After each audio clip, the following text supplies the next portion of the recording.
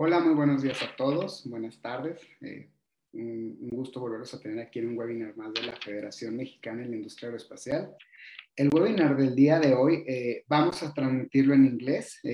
Va a estar relacionado o está enlazado con lo que viene siendo Challenges for Space Interconnection, Cases and Solution. En este caso vamos a tener la participación de Alexandre Borsoy, quien es Business Development Manager por la parte de la empresa Axon Cable, quien ahora nos apoya en la transmisión y difusión de este material.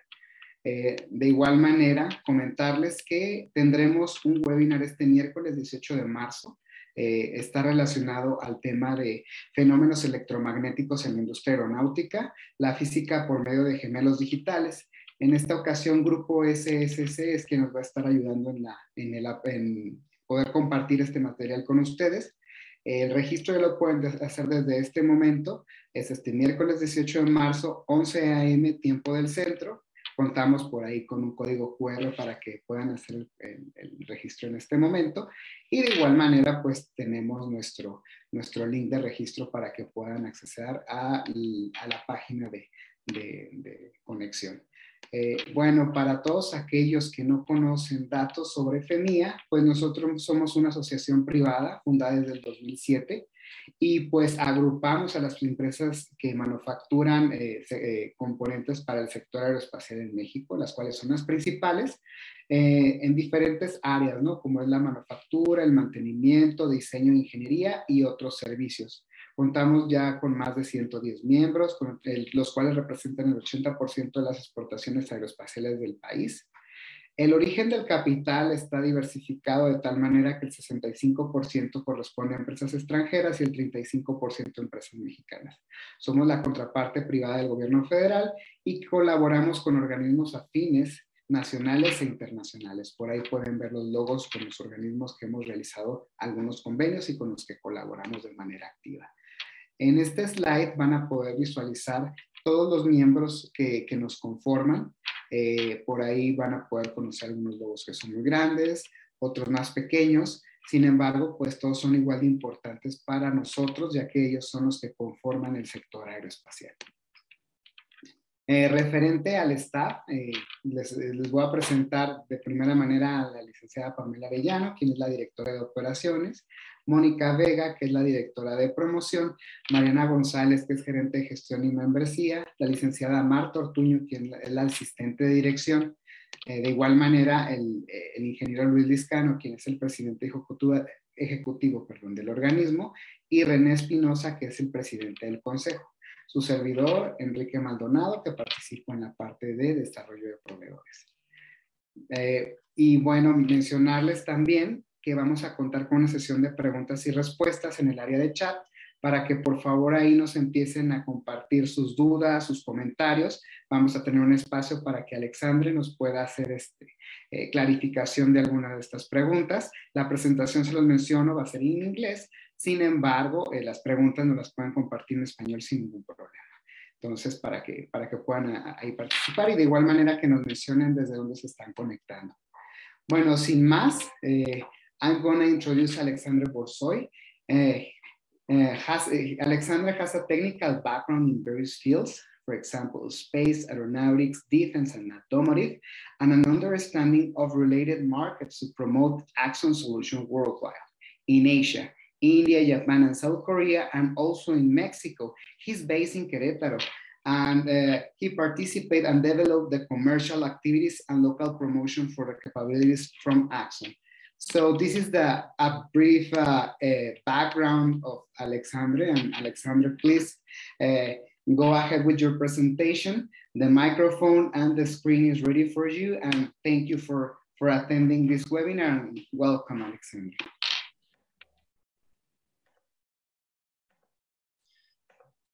Hello, good morning, good afternoon, everybody. Thank you to the FMEF for the introduction and for the opportunity today, and thank you to everybody for your time.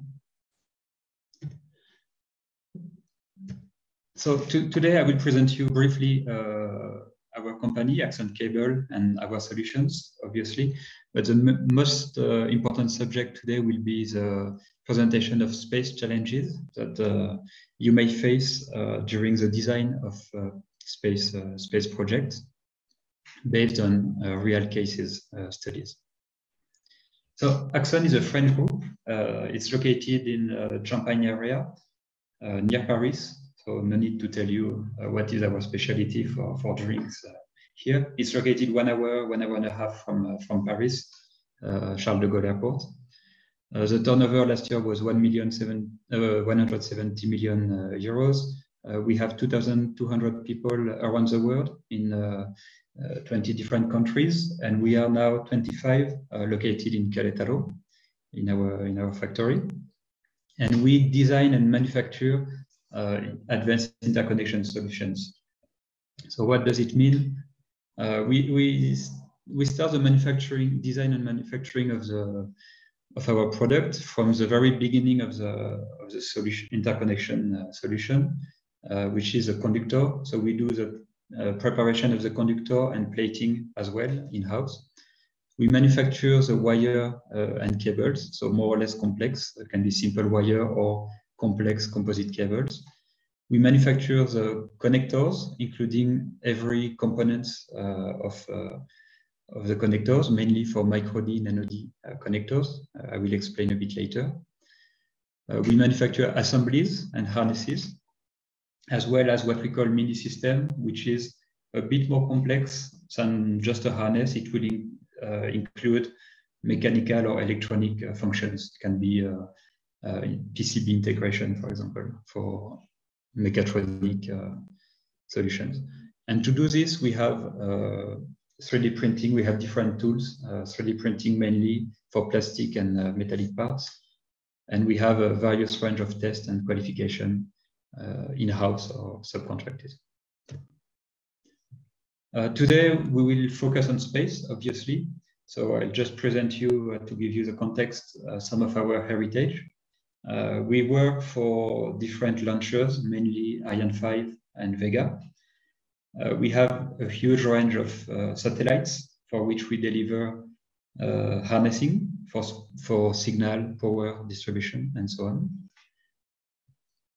We will come back later for mega constellation. We have made also complete interconnection solutions, so which is as well the complete harness of the satellites. And we are not only focusing on Earth orbit, but also deep space. So we are on Mars, solar observation, and so on.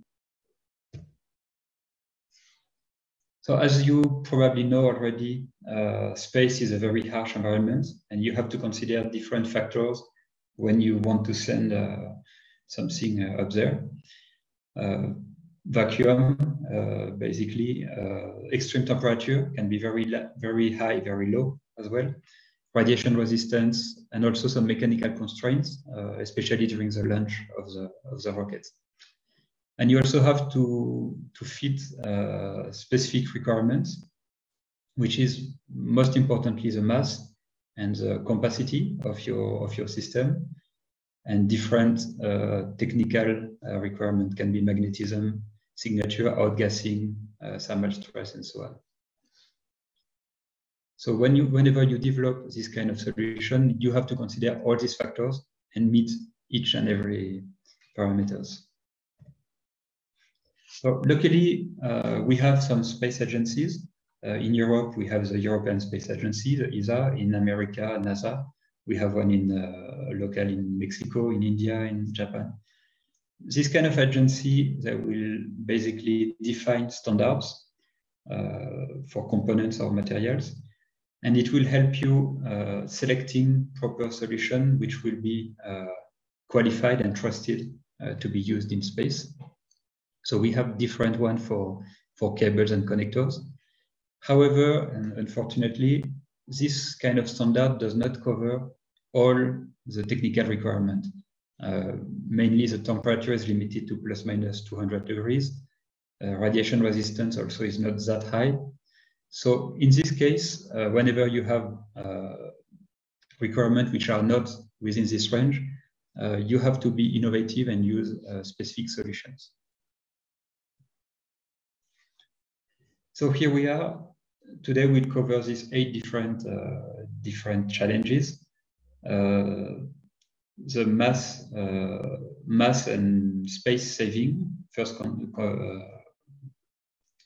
important subject. Flexibility of the wires bundle.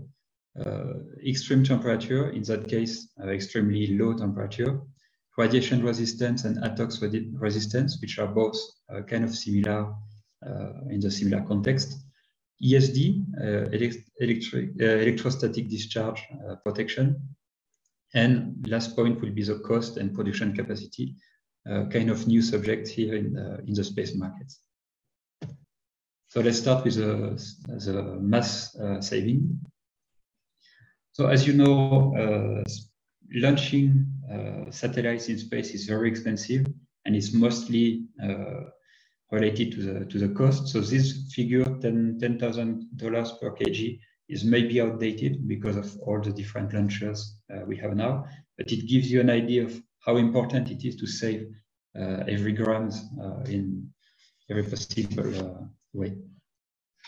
So when we talk about power distribution in big satellites, telecom satellites, we talk about 400 amps, which is quite a lot.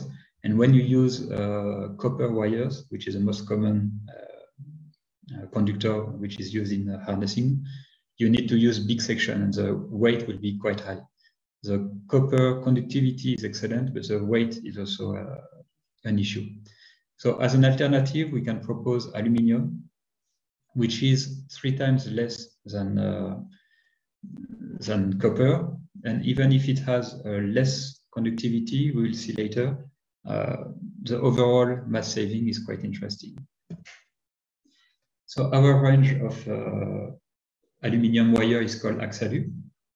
It's silver-plated aluminum, and it's covering the range from gauge 6 to gauge 24. So 6 would be more for power distribution, 24 would be for signal.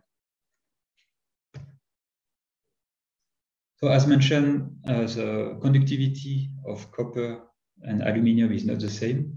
So whenever you have a gauge a dedicated gauge for copper, you have to increase slightly the section for aluminum to have the same electrical performance. So in this example, if you take gauge 22 in copper conductor, you will have to take a gauge 20, which is slightly bigger in aluminum, but still you will get some mass saving. And as you can see here, by replacing the conductor and the shield with aluminum, you end up with a mass reduction of 35%.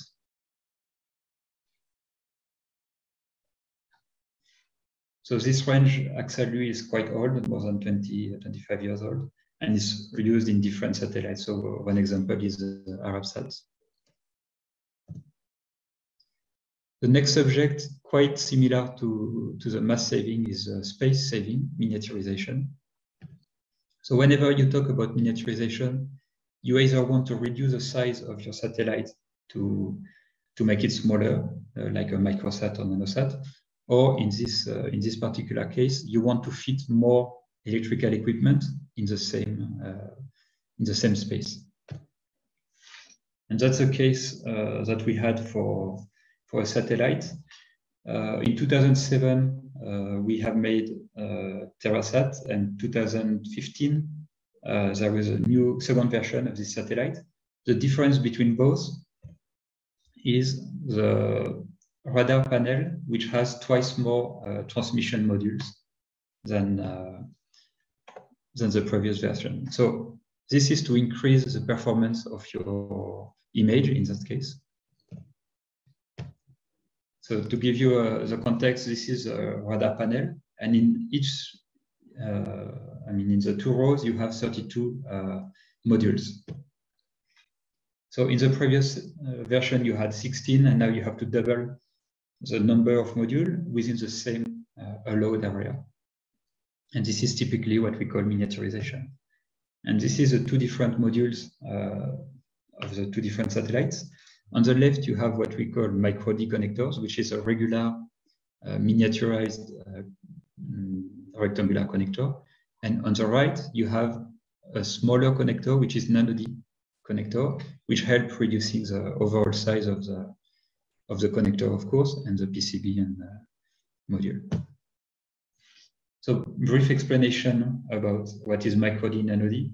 When we talk about rectangular connector, the most common connector used is D-sub. It's quite old. It's already proven and it's used even today in many satellites. But we had a need quickly for miniaturized version, and we came with a micro-D connector, which is a standard. It's used a lot for military and aerospace market. And more recently, we have reduced again the dimension of the connector to make what we call nano-D contacts. And you can see on this picture the difference in terms of size for the contact, but not only the size, also the design. For D-sub connector, it's really simple pin, regular pin. For micro-D and nano-D, it's slightly more complicated, and we use what we call twist-pin contact.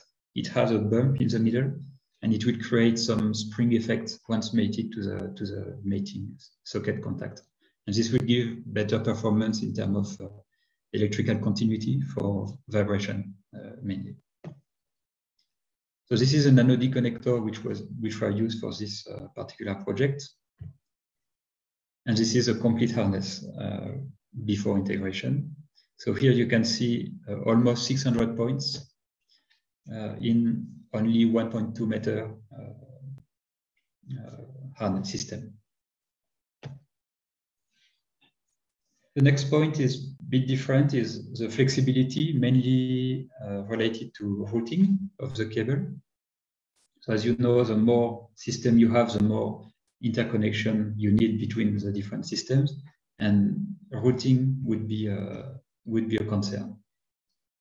So the more cable you have, the bigger will be the bundle, and the flexibility will be reduced.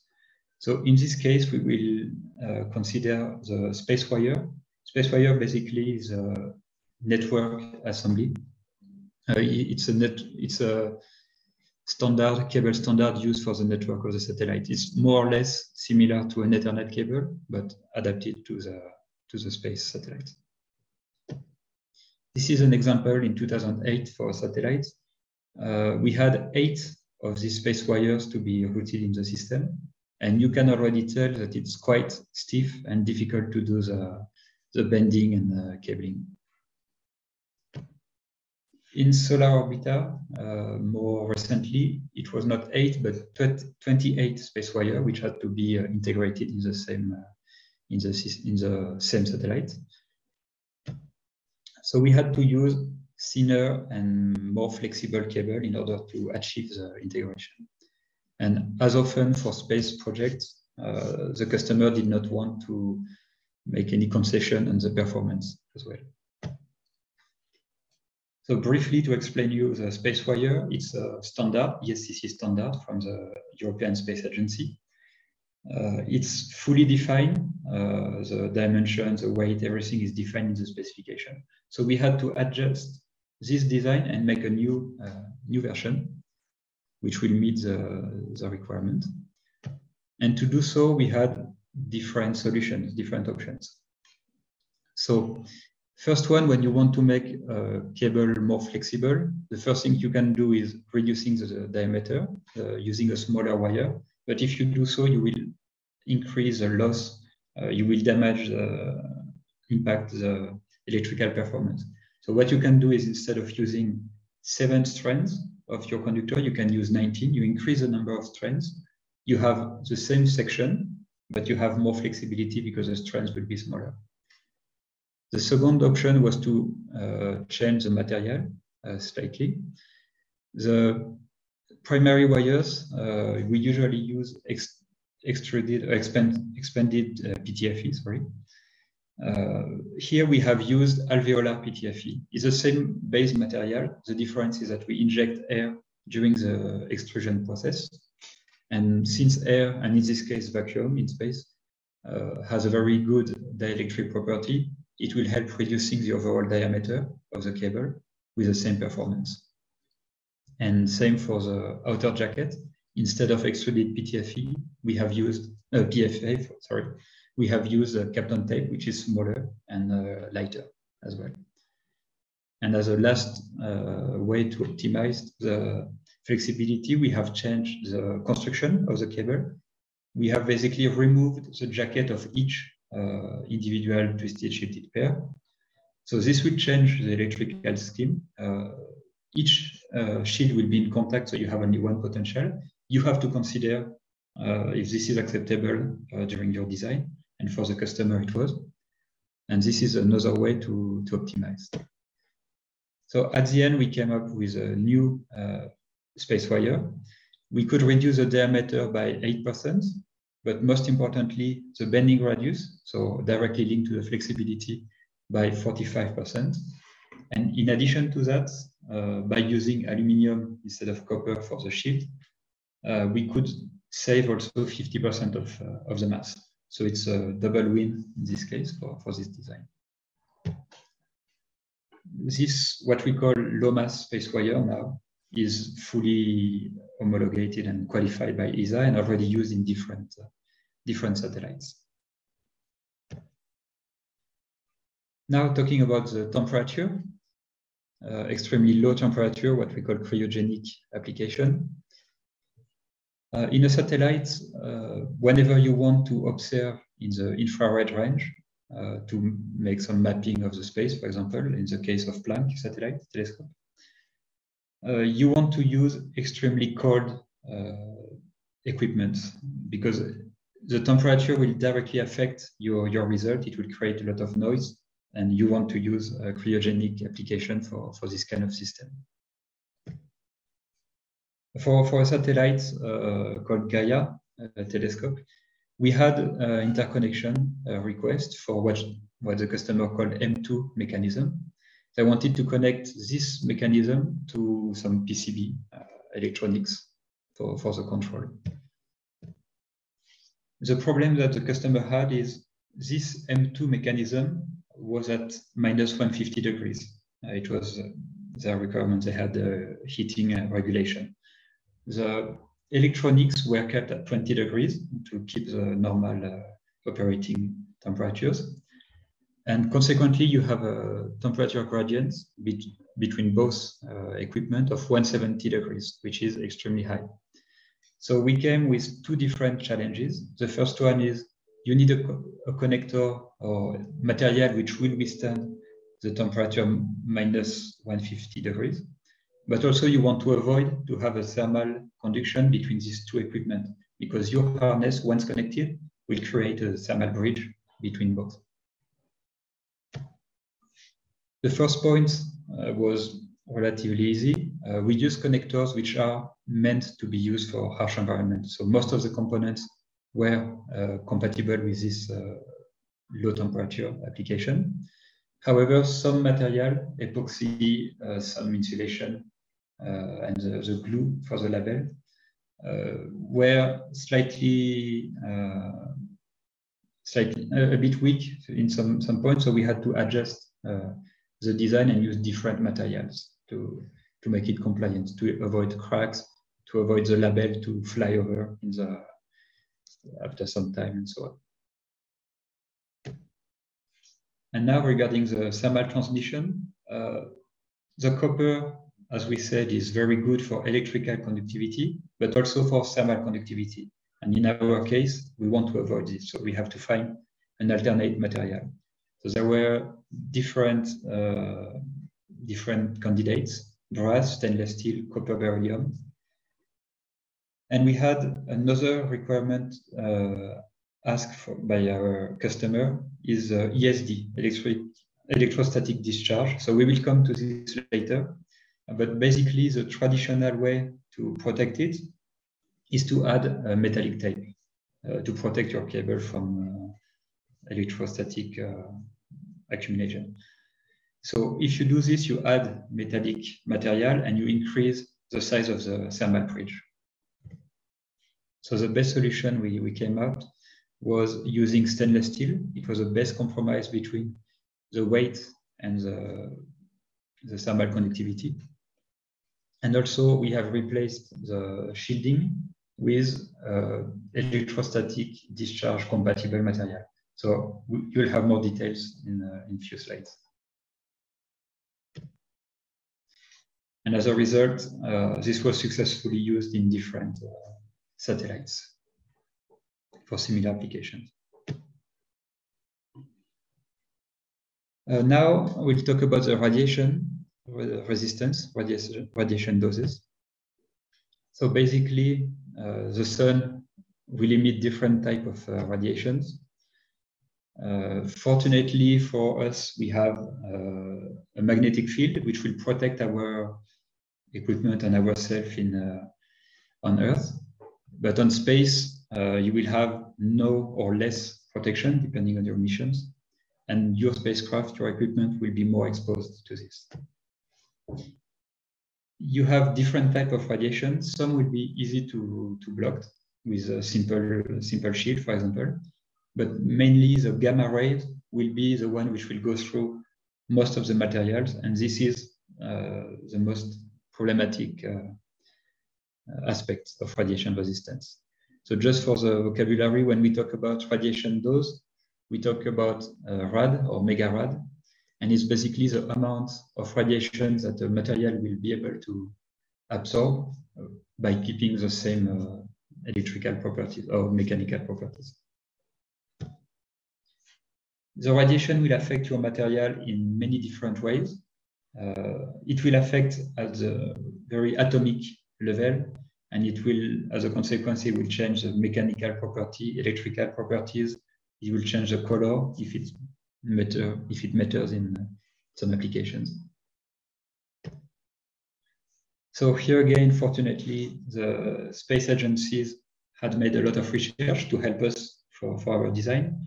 And the NASA and ESA had made a big database of different materials and the acceptable radiation dose for each of them. So some are very good, mainly the Kapton and PEAK. And some are not very recommended, especially the PTFE and FEP, which are unfortunately very useful for harnessing, for cabling, cable making. So we have to find some some alternatives, some way to use it. In our case, for meteosats, we had a requirement for 170 megahertz, which start to be in the higher side of the exposition. Some part of the cable were kept outside of the satellite, which means it will be directly exposed to the radiation. And we had to use a PTFE wire in our coaxial cable, which is required for the electrical performance. But unfortunately, the performance, as we have seen just before, is quite weak. So the question now is, will this cable withstand or not the environment from the customer? So we had to make simulation. So we have modeled the cable.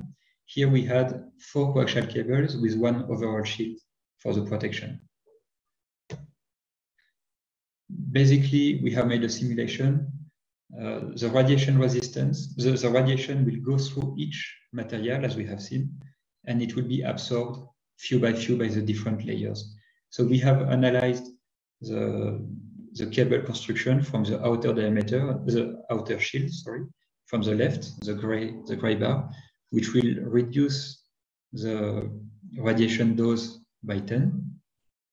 And after, you can see that the different insulation layer made of FEP and Kapton layers will be directly exposed to the resulting radiations. And so on, you have individual shield, dielectric, and so on. And once we have done this simulation, we have to analyze the results and to see if the different radiation dose for each material is acceptable or not. Here we have FEP and PTFE, which we have seen is not recommended for radiation resistance, sorry. The PTFE is even weaker than the FEP, but the resulting dose of radiation in the cable is less because of the different protection it has than the FEP, which is in the outer layer.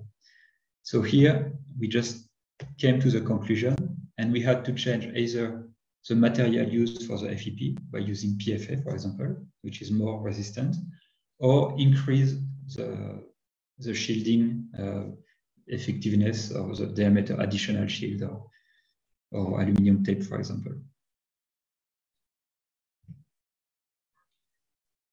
Next point is the ATOX. It's slightly related to or similar to the radiation resistance.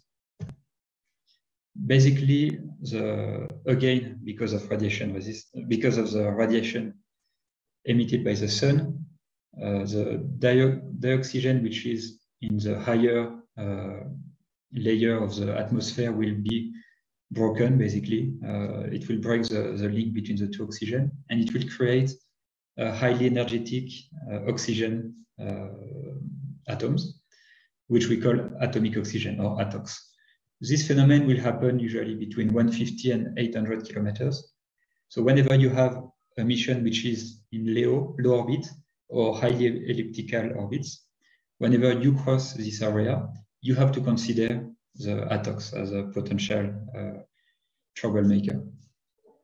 The traditional protection we have here is, as often, we can just add a metallic tape, aluminum tape, for example, and it will just physically block the ATOX, atomic oxygen, to impact the insulation of your cable.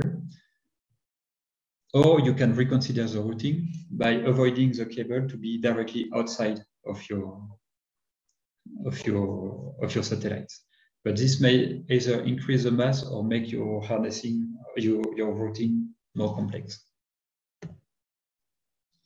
So we came out with a new material. We have developed what we call RadATOX, is the trade name of the material. It has a very good resistance against ATOX, so 10 times better than FEP and 100 times better than polyamide. And it also had a good radiation resistance up to 200 megahertz. So this is mainly used, the RadATOX is mainly used for the insulation of wires, or also for PTFE, for tapes, protective tapes. And it's used for different projects. And as an example, we use it for cabling for solar panel in CubeSats. The ESD protection, electrostatic discharge protection, so we will go more in detail here. Basically, once again, because of sun radiation, what happened is on the insulation of your cable, or your wire, you will have an accumulation of charges due to different phenomena resulting from the sun radiation. Because of the very good insulation property of your insulation, which is why we use it as an insulator, this charge will be accumulated and trapped on the surface, and the local potential at the surface will increase progressively. And at some point, it may create what we call ESD events. It's just an electric arc which will release all the potential, all the charges trapped on the wire on any nearby equipment. And this happened in 2003, where one satellite was completely lost within 5 or 10 minutes because of this phenomenon. As it depends on it is a result of the sun radiation, it will depend on the altitude and also the inclination of your orbit. And here again, we have different ways to protect it. We can use a tape, or we can consider a new routing to protect your cable inside the body of your satellite instead of outside. But we have the same issue, increase of the mass or more complex design or integration. So here there was a need for new material, which is based on ETFE, and it's in the antistatic field. Basically, when you see, you look at the resistivity of material, you have two fields. One is insulative, and this is what we use for insulator, for connectors, for cables, for example. And the conductive part would be conductor like metallic, copper, aluminum, iron, and semiconductive components, for example. And in between, you have what we call antistatic, which is little bit conductor, little bit insulation. And we have found a material we have found the sweet spot between insulative and antistatic fields. And the idea is if you have conductivity, resistivity relatively low, it will allow the charge which accumulate on the surface to few by few migrate inside your cable and be eliminated with a conductor without affecting your equipment, because it's only charge by charge. It's very neglectable compared to your regular signal. And this will allow to avoid the accumulation and increase of the static charge locally. And one more phenomenon that we found with this particular material, this antistatic ETFE, is that we have what we call smart antistatic behavior. And basically, at low voltage, it has a good resistivity. So it will work on normal operating mode. It will work as a normal insulation, which is what you want. And at high voltage, it will progressively reduce the resistivity. So if you have an anomaly, and in this case, the accumulation of charges locally on the surface of the cable, the potential between the conductor and this area will increase. The resistivity will decrease slightly. It will allow the charges to pass through, and it will solve your issue. And this is the last point, and for once, it's not a technical point. It's about cost and production capacity. We have seen this last 5, 10, 15 years, a new trend in space. Traditionally, when we were manufacturing satellites, we were making big satellites and extremely reliable, because when you see all the money and the resources that you invest in a telecom satellite, for example, you don't want it to fail after 1 or 2 years. So you want it to last as long as you can. This traditional space rely a lot on ESA and NASA specification, and space agency specification, because they want to have safety in their design. And they do require a lot of innovation, but mostly for better performances and mass saving. The new space is slightly different. We manufacture mostly small satellites, either microsat or nanosat, CubeSat, sorry. It is cheaper because the competition with the private market is quite high. And not to say not reliable satellite, we would say disposable satellites. The idea is to manufacture, to send 10, 15, 100 satellites in orbit and estimate that X% of the satellite will be enough to operate the complete network. We don't rely much more on space agency requirement. We are open spec. What we call open spec is basically it will allow more innovation or original solution to solve a problem quickly because of, again, the competition. There is some innovation, but mostly to reduce the cost at the end. It can be technical solution which will help to reduce the cost, and we will see some example. The fast integration is a new requirement also. When you have a harness, you want to integrate your harness quickly. In traditional space, you can have several days or weeks of work just for integration of a harness. In new space, we had a customer who asked for maybe 5 or 10 minutes max to integrate your harness. So we had to come with different alternatives.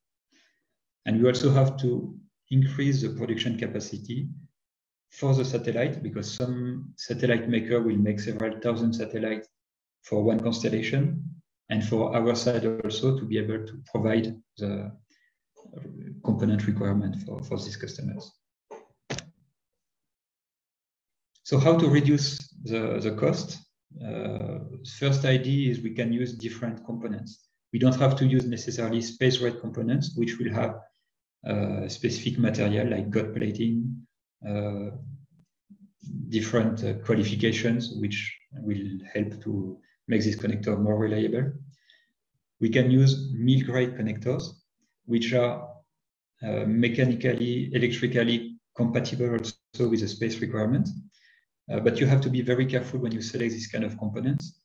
You have to consider the outgassing. Outgassing basically is the fact that some plastic material will degas under vacuum, and this may affect your nearby equipment, especially if you have optics. It may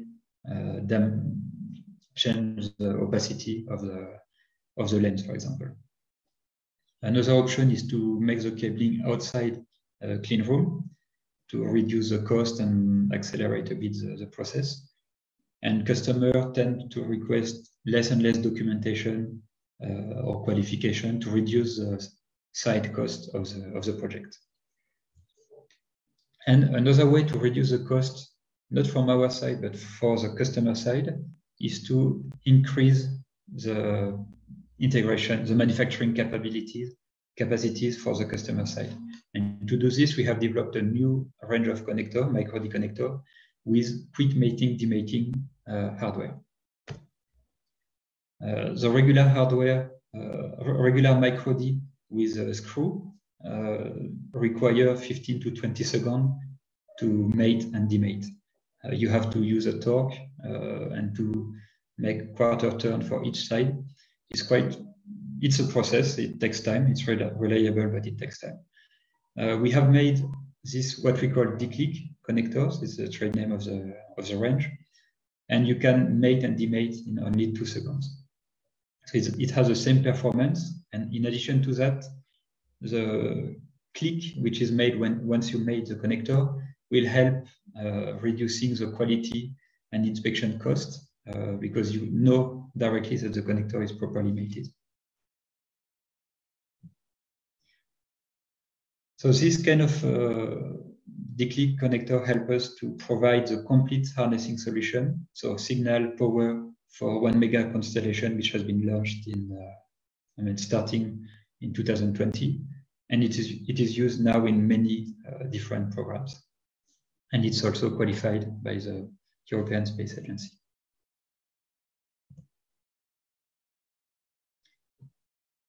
So as a conclusion, Space definitely is very challenging in terms of technicity, and we have seen also budget now. It will push the innovation for, of course, cable connector harnessing in our case, but in every field, and you have certainly concern as well. We didn't have today the time to cover all the points, but you have different other things to consider when you do space project. Degassing, whiskers, it's related to the soldering. High temperature, we have seen low but high is also an issue. What we call double insulation rules and magnetic signature, which can be an issue in some scientific equipment. The new space will open doors to different new challenges. Miniaturization, and in this case, extreme miniaturization with CubeSat, where you need nano deconnector, for example, or even smaller. The cost, which is a new concern against reliability, and quick integration, quick manufacturing. Thank you for your kind attention. And now we have some time for questions.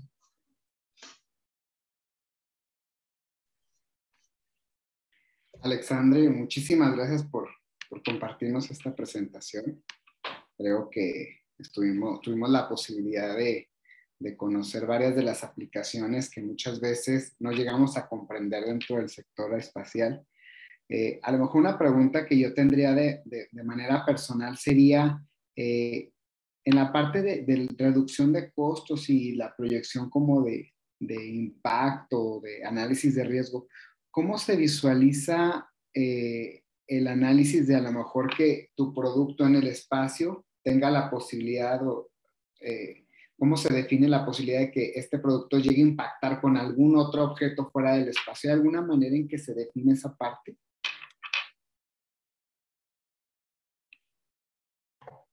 Sorry, I'm not sure to have covered the question. Okay, I'll change to English. So in this case, for example, when there is a risk analysis for the kind of products that you are launching to space, okay. Is there how do you incorporate in this risk analysis the risk of being impacted by another object in space? Is there like a table, like a chart, like a specific number that you need to take care of it, or how it's planned to avoid any kind of impact once you are in space?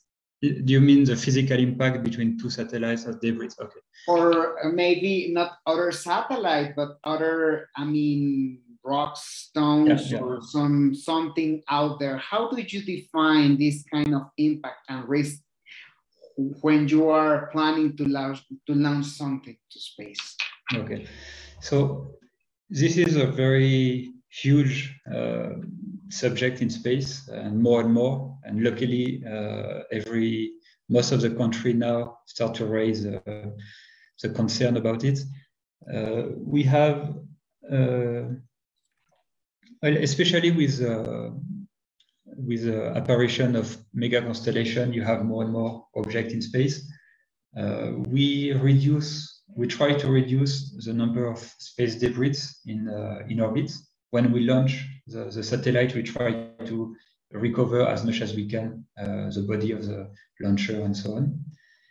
And now we are considering different missions in different countries for space debris management. It can be how to deorbit geosat satellite, for example, how to adjust the orbit to send back to Earth and destroy it. This is a big concern. At our level, when we talk about the design of a satellite, so for the harness making, and I believe even for the satellite maker, it's very difficult to project what would be the risk of collision, of impact in space. I would say this is more a concern of the mission planner or the launcher, how to coordinate with the different constellations, different satellites, or debris which debris which are already known and followed by some scientist team to evaluate the risk. But this is when you make the satellite, you don't have a plan. I mean, when you make a harness, if it collides with a rock, the mission is done. You have to make, for example, for the space station, you have to consider some shielding to protect your equipment, the crew of the ISS station, for example, or the Chinese one, or because obviously you don't want to lose any human life. This is more mechanical parts, like additional shielding. It can be different layers of very thin protections. But when you make a satellite, I've never had any experience of mechanical protection against impact. It's more how to plan your launch and how to choose your orbit to make it safe, basically. Okay, understood. Thank you, Alexandre. We have a couple of questions. In this case is Raúl Ugalde from Consensol in Querétaro, where Axel is located. He's asking if there is like a availability for having optical fiber applications in this kind of harnesses when you are using these harnesses in space. Yeah, we have some completely. We manufacture some optic fiber. It was mainly for military application, and we have made a space grade version, which has I'm not sure about the material. I would say either PFA or Radatox, the one we discussed for the Atox resistance. And radiation resistance. This is basically you have, for example, Kevlar protection or glass fiber protection, and you have an overall insulation. This is like a wire, basically. So for this, the space grade optic fiber already exists, and there have been some studies which were made to evaluate the impact of radiation of the fiber on the fiber, especially on the performance, because the clarity of the material of the fiber will be impacted by radiation. So we have made this kind of campaign, and yeah, it's available. And after, you will have the same questions. Do you want to add an overall shield to protect? Do you want flexibility? Do you want this is the same. I will think that it depends on the application or where this harness is going to be located. Yeah. Thank you, Alexandre. There is another question. It's related to the kind of material, the performance of these materials. Is there a specific test that you do once you have these harnesses made, like in laboratories, and if there is some labs in Mexico or something like that? Do you have some comments about it, Alexandre? Yeah, so we could make a complete presentation about testing, especially for space. In space, you have what we call LAT, lot acceptance test. Basically, it's a battery of tests. You have 3 different levels. The number 3 is a basic. It will be electrical control, dimension, visual, like the regular control. And LAT 2 and LAT 1 would be some additional testing. It can be thermal shock, vibration test, microsection, where you cut your connector and you have some microscopic analysis of the plate, of the surface treatment, thickness, and everything. And for this, we will manufacture more connectors or assembly, depending on the level. And we will make some samples. We will take random samples from the final batch and make some destructive tests for this. This is basically what we do for space. We have also qualifications and requalification tests. So every 2 years, when we make a new product, you will qualify. Again, you will have similar to a LAT, but with some additional testing. It will be radiation resistance, for example, where you will send the sample to a laboratory which have radioactive material to do some tests, and different tests. And every 2 years, normally for ESA, at least, I'm not sure for NASA, you have renewal tests, which is light version of this qualification test. It can be just a LAT1, for example. And this will help you. It will give the opportunity for the customer to rely on us, considering that we have tested this technology with so-and-so test reports or testing. And if you and every 2 years, we renew to make sure we don't have any long-term deviation in the process or quality. And if you want, we can make a special LAT for this particular batch. This is what we have done a lot for example, European and Japanese in my case. They want to be 100% sure, so they want to qualify each batch. So this is the kind of option we can make. And this kind of test can be done partially in-house. We have a lot of mechanical stress machine, thermal for thermal cycling, vacuum, and so. And some like radiation resistance, aging, and so would be subcontracted. Okay, thank you, Alexander. There is another additional question from, well, in this case, it's Anaya. They are asking if there is a specific function of the harnesses that are installed outside of the satellite versus the ones that are inside the satellite. Is there some like a general function of this kind of cables and harnesses?